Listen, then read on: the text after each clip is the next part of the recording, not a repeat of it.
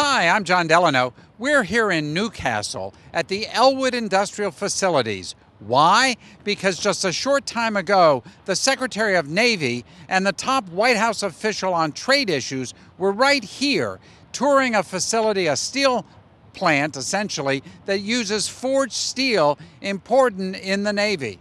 So is steel coming back?